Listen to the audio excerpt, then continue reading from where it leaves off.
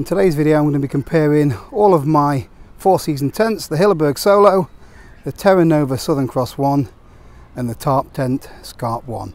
This is probably my most requested video. I get loads of questions asking, how does the Scarp compare to the Southern Cross? How does the Southern Cross compare to the Hilleberg Solo? Well, I love all of these tents, so I'm not going to choose my favourite in this video, but I'll show you all the specs, compare some of the features, so you can make a decision on which one of the three you'd prefer. I've had the Hilleberg Solo the longest, so we'll start there. So this is the red label version and currently retails at around £800. Without the footprint it weighs 2.4 kilos. I've got the footprint on mine, so I'm not sure what it is, 2.7, something like that. It's got 9mm DAC poles and the fly's made of Hilleberg's own 1200 curl-on sil nylon. Southern Cross one comes in a little bit cheaper. RRP is £600. So this weighs in at 1.69 kilos and the fly's made from Terra Nova's watershed silicone coated polyurethane. It's got its own Terra Nova reflex poles. They're just over 8.5mm thick. And last but not least, we've got the Tarptent Scarp 1. This currently retails at £459. However, if you want the additional cross poles, that brings the price up to £499. These poles are 9mm thick and the fly on this is 30 denier sil nylon. I'll start off with some of the features on the outside of the tent. So the Hilleberg Solo is completely freestanding. You don't need any pegs at all to set it up. You slide the colour-coded poles into the reinforced sleeves and then just clip on the fly, work your way up to the top, and then you finish off by pulling over the top cover and then just clipping that into place. So being able to set your tent up from the ground upwards is really good for windy conditions. I haven't brought enough pegs with me to stake out everything properly, so they've all just got 4 in each, but the Hilleberg is superb when it comes to guy lines. The top guys just wrap around the poles. This gives it even more strength, and then you would just guy these out and there's 2 on each pole, so it makes it really sturdy in some of the toughest conditions. This tent is really designed for mountain expeditions, so it's overkill for most of the time here in the UK, but it is a quality bit of kit and it seems to be the go-to now for a lot of wild campers. Everything on this tent is super reinforced and made to last. You know, things down to these reinforced pole sleeves, they're much stronger than the other 2 tents and any other tents that I've seen really on the market. The curl-on 1200 material is pretty indestructible. I don't think you can tear it with your hands. Well, you might be able to if you're Jeff Capes, but I definitely can't anyway. So the same as the Hilleberg Solo, the Southern Cross can be set up completely without any tent pegs at all. Put the red pole in first, it just slots into one of these little eyelets and then you start to clip the fly to the pole. And the blue pole goes through a reinforced sleeve and that gives you your headspace inside the tent. Finish off by putting on the rest of the fly clips, and then to finish off you can guy the tent out. However, the guy lines on these are nowhere near as robust as the Hilleberg. It does have additional loops on the panels that you can peg it out, and although it's not as tough as the Hilleberg, it copes really well in strong winds and it'll cope with 99% of UK conditions. So the Tarptent Scarp 1 is a little more complicated to put up. You can set it up without the cross poles, so it just becomes a single hoop tent. You slide the pole through the yellow sleeve and you do have to pull out and peg down each corner of the tent. So once the cross poles have been added, you can, if you want to, remove the tent pegs and then it will become a freestanding tent. You can possibly set it up without the pegs by putting the cross poles in, but I've never tried it and it would be quite a faff, I imagine. The cross poles just fit into the eyelets and they hold onto each corner with a little bit of Velcro, and then you just clip on the fly to the poles on the outside. So the first thing you might want to know is the difference in the pack size. So the Hilleberg, it weighs the most and it is considerably larger when it comes to the pack size. But if you separate the poles you can actually squash the tent down so you can get it to a much smaller package to fit inside your rucksack. The Terra Nova is by far the smallest pack size. Again, just keep the poles separate and then you can squash it down to a really compact size. So it's great if you want to be using a smaller backpack. The Scarp 1 is the lightest tent without the cross poles. shade over 1.3 kilos, but the end sections have got built-in carbon fibre poles, which you can take out, but it is a real faff, so it means that you can't really squash your tent down to a small package. It is quite slim though, so it can easily fit in one of the side pockets on one of your rucksacks. So before we move on, a quick thanks to Squarespace for sponsoring the video today. So I first set up my Squarespace website a couple of years ago, and now we use it every single day. It makes running our online shop a breeze. It's really easy to upload new products, update stock and process the orders that come in every day. If you've never had a website before, Squarespace makes it really easy. They've got lots of ready-made templates that you can easily customize to get that unique look of your own.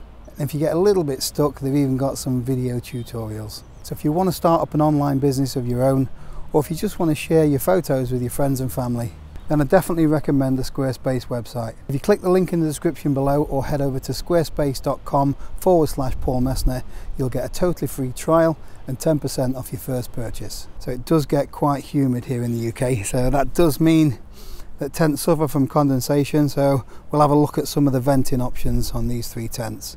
So starting with a Solo, I'll actually lift this back just so you can see it a little bit better. There is a big vent here that can be opened up however you want, and when that's covered over, it is protected from the rain. With this being a proper four-season tent, the fly goes right down to the floor, so you get virtually no ventilation underneath. So the only other option you've got really is just to open up the door and roll it back. You do have to be a little bit wary in sideways wind, as rain can actually get through there on occasions, but I've only had that happen to me a couple of times. The Terra Nova has two little vents on either end, so that allows airflow to go in through from one end of the tent and then out through the other. Again, the tent fly goes right down to the floor, so you get virtually no ventilation that way. So that only leaves opening the door, so you can open it from the top if you just want a little bit of air to get in, or unzip it and let some air in. The Scarp is by far the best ventilated tent, so it's got little windows at the top here. There's one at the other side too. You can also unzip these ends. There's a little bungee on here, look, which you can clip over there, and that allows airflow into your tent. You can on this tent also loosen the tension on here. Then you can lift this up, and there's a little bungee and a hook on the other side, which holds the fly in place, and that way you are getting extra ventilation under there. Although you can tighten this pretty low, the fly doesn't go right down to the floor, so that gives really good airflow. It does mean that in winter that this tent is not quite as warm as the other two. However, I found you get much less condensation. The guy ropes on the Scarp are very short. I might actually upgrade these so they're a little bit longer. And these side guys didn't actually come with the tent. For that kind of money you would expect that they did come with it, but it cost me a couple of quid to get one, and then I just fitted it myself. So I've used this with and without the cross poles in windy conditions, and it coats with everything really well. Moving on to the doors, the Hilleberg has a storm flap which covers the zip to keep it waterproof. Terra Nova is the same, quite a big storm flap on there. The Scarp doesn't have a flap, has a waterproof zip instead, which works really well. But the big bonus on the Scarp is it's got a door on the other side as well. So that means two entrances, two vestibules for storing your gear and cooking. That's about it for the outside. One thing to mention though is how much these tents flap. So the Hilleberg is quite flappy, so wind gets under there, makes a right noise in the middle of the night. The Scarp is a really quiet tent, however if you're not using the cross poles, you know, these straps do flap and bash against the tent, so a bit like beating a drum. And also, you know, you're better off tying these off a little bit, because in the wind these will flap and you can hear them. Southern Cross doesn't flap very much at all. I really like this tent. It's really sturdy in the wind, partially down to it's got a bit lower profile. Right, let's get them open and see what it's like to live in these tents. Scarp, when you open the door, you want to tie it back. There's these little Velcro things, which a bit rubbish if I'm honest with you. They could do with upgrading to proper toggle. They do the job, but it's not great. It's the same on this inner one as well. So big wide doors, but you've just got a little bit of bungee that you have to tie in a half hitch It's almost like those little things are an afterthought and they've just chucked them on at the last minute. The Terra Nova, that has one of these little clips that you clip onto the pole. There's another one there, look, which is okay, and I do quite like the idea. However, it's quite difficult to get them on and off when you're inside the tent. It's just something that you have to get used to. The Hilleberg, again, that just rolls up, and then they've got a bungee and a toggle, which is alright unless your fingers are cold. One more thing to note on the Hilleberg, it's got these big metal zips, which in wind, that's what you're hearing all night, so it might be worth taping them up. So the inner on this, you could open it all the way up if you want to. So there's a central zip and then two zips that go from the bottom. So this is a mesh panel, however you can, I've got mine rolled up, you can undo it and there's another zip inside, so you can zip that up, and that makes this a full solid panel for in really cold conditions. Again, that rolls up and it's got a bungee. Terra Nova, let's roll that one up. They've got little toggles and loops. I like the bungees better, if I'm honest, on the Hilleberg. So the vestibule on the Hilleberg is probably the smallest. You can fit your rucksack in there and there's a little bit of space for setting up your cook set. So although it's a smaller tent, the Southern Cross has actually got a bigger storage area, so more room for your boots and stuff and your cooking gear here. But the winner for storage space has got to be the Scarp one, in my opinion. So you've got this vestibule here, however it is adjustable, so you can slide this along so you can get more inner tent space and have a smaller vestibule, or you can open it up if you've got a big frying pan. But having storage space both sides, so again you can adjust this one as well, so it doesn't matter which way the wind's blowing. So you can, if the wind's blowing from the other side, you close that door and cook here. If the wind's blowing from this side, you close this door and cook from the other.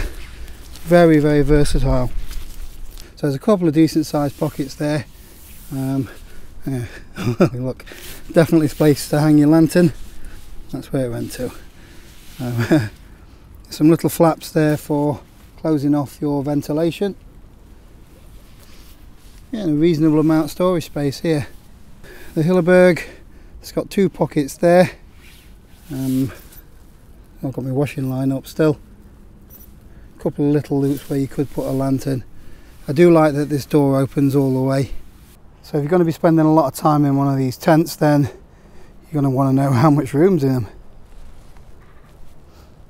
Well, we'll start with a Solo again. So the head height in this tent is 95 centimetres and it's 220 centimetres from end to end. So from this point here to that point there is 105 centimetres. Realistically from here to here, I think you've only got about 63 centimetres of usable space. So I've got a few inches to the top here, so there's not loads of clearance. So if you're over, 6 foot, 6'2", something like that, I don't know if this is the one for you. In fact, I don't know if any of these are the ones for you. When you add your sleeping pad underneath you, things like that, it's soon going to be, running out of headroom. So there's enough room for my large sleeping pad in there, and then there's a little bit of space for storing a bag with battery packs and all that kind of stuff. So yeah, it's quite comfortable in there, if you're spending a long time. So the Southern Cross is the smallest of the lot, so it's got headroom of only 85 centimetres. It's still 220 long, although from there to there is 100 centimetres, and by the time you've got your sleeping pad in, you've not got loads of extra space. So I'm a short arse and I'm touching the top there. So this tent is more for, if you're wanting to get your head down. So when you're laid down, you are quite close to this netting as well, so if you get a little bit claustrophobic, then maybe you want to look at a larger tent. The Southern Cross 2 is probably the the ideal compromise, because it's a really robust tent, but yeah, you need that little bit more space than this, especially in winter anyway. But you know, if you want something that packs small, it's going to be really strong in the wind, but you're only going to be sleeping in it. This is perfect. And then last up, we have got this palace. Considering this tent weighs the least, it's got by far the most space inside. So the carbon poles at the end hold everything up nicely, which means you've got quite a bit of room here. The sleep area is actually a tiny bit shorter, 218 centimetres, but it's 132 centimetres wide. So according to Scarp, you can get 2 definite 3/4 sleeping pads in this. So even though it's a one-person tent, if you're cosy, you can get 2 people in here. It's got the most headroom of all 3 of my tents. It's got 99 centimetres. So, and with the extra vestibule space, you can keep all your wet stuff outside, all your bags and everything. You know, being in here is a really comfortable place to be, no matter what it's like outside. It does have a little bit of mesh here, so it's not completely sealed like the Hilleberg is. So if you just sat about in really cold conditions, you might need to keep your jacket on for a little bit. There's them pockets I was telling you about. Not brilliant, but it does the job. I think it's pretty much it for all the specs. I'll give you a little bit of a roundup, point out a few of the things that I've struggled with. So the Hilleberg is by far the most expensive at around £800, but it's also the strongest tent out of the 3 of them. It weighs the most, but everything is reinforced. The guy lines are brilliant, so you're never going to get blown off the hill. It's like the Rolls Royce of solo tents. But it does flap about a bit, and you will have to get used to dealing with condensation, because it is a bit of a magnet for it. The Scarp one is the cheapest of the 3 at $500, but be wary when ordering from the USA, you will get stung with some kind of import taxes and duty, so that could be up to £100 depending on what spec you get. So the Scarp is the only one that will need seam sealing. So I got mine seam sealed at the factory, but that added $40 to the cost. But the whole point of a tent is that it's waterproof. In my opinion, it should come as standard, but it doesn't. If you're using the cross poles, then this is the hardest of the 3 to set up.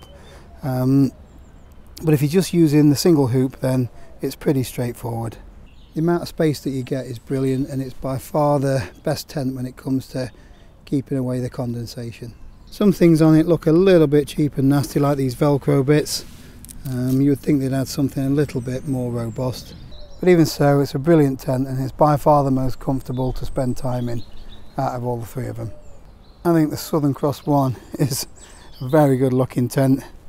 It's as strong as an ox, so you can pitch it up in some terrible conditions and it's going to keep you well protected. It's cheaper than the Solo, and I have seen it as low as 420 quid. But with it being the smallest of the tents, you've got to spend 14 hours in there.